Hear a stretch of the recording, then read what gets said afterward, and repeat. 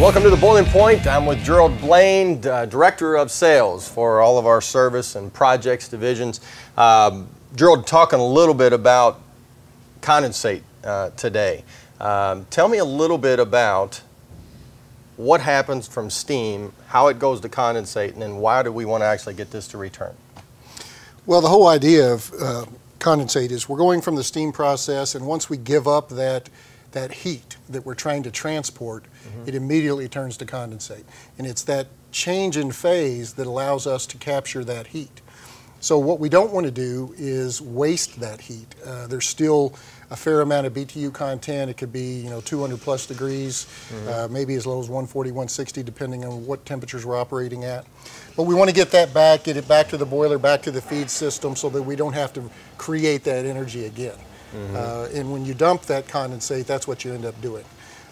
There are applications where there's no choice about it. You have to dump it. Right. But in cases where we don't have to, we want to maximize that opportunity. Okay. Now, there's ways to get rid of, or actually to get the condensate to return. One of the ways is traps. Now, we wanted to talk about 4 different types of traps, where first of all is thermodynamic, second would be the thermostatic, then there's also the float, and then there's also the inverted bucket. So why don't we start with the thermodynamic and talk about what that actually is. Well, I don't have one here to show today, but it's a relatively small type of a trap. It works on a mechanical feature where it utilizes high and low pressure zones where it moves a disc up and down.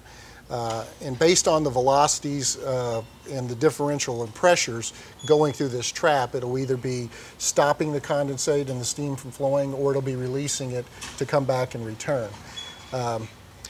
For me, they're a little bit problematic. It's not my go-to type of a trap. They're out there. A lot of people use them, and they use them because they are cheap. So, and the problem that I have with them is you really have to pay attention to where you put them. They're kind of particular.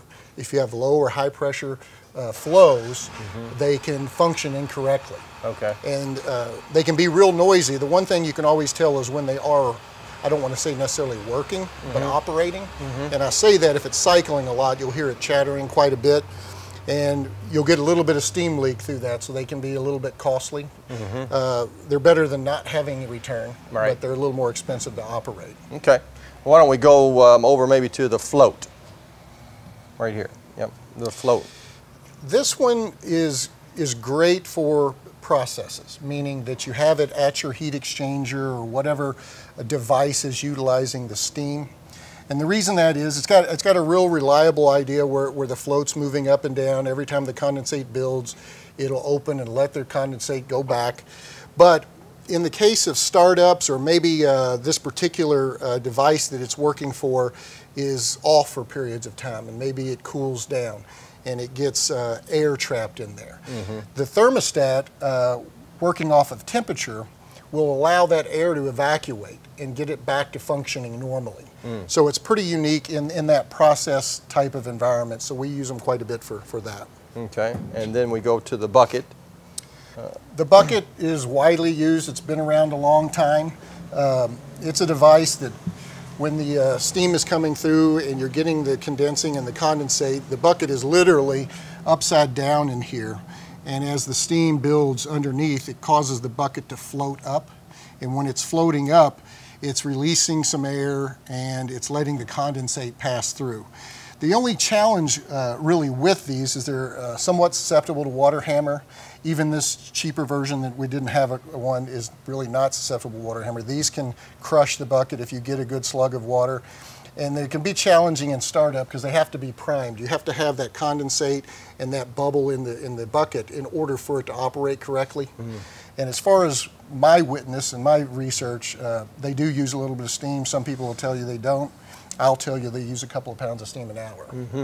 And move over to the thermostatic. Now this is a trap that I know that you really like, and a lot of our guys that are out there that are maybe doing steam trap studies and things like that, that they know that this thing here will save them a little bit of money. So why don't you talk about that?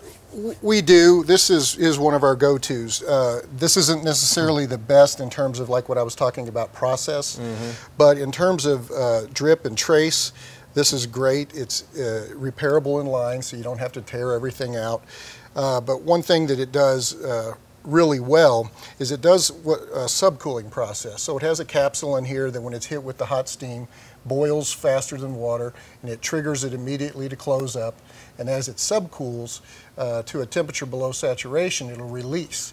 So we're not getting any live steam releasing afterwards because of that subcooling process. Now, it does that subcooling and it allows it to back up a little bit in the line before it takes back off. But because of that, we call this a zero leak trap, and it saves a lot of money and pays for itself. Awesome. All right, well, there you have it. A little bit about some condensate return and maybe how you can get that return back into the system, saving you money, saving you time, keeping your equipment operating well. We'll see you next time on The Boiling Point. Appreciate Gerald hanging out with us today, talk a little bit about condensate return, and of course all of these steam traps is what takes care of that condensate. If you'd like to know more, make sure you go out, check out our Boiler University classes. Jude Wolf, Jeff Bartow would love to talk about the traps and the system, how you can save money, better your operation. Well, like us on Facebook, follow us on Twitter if you don't mind, maybe even share a video. And we'll see you next time on The Boiling Point.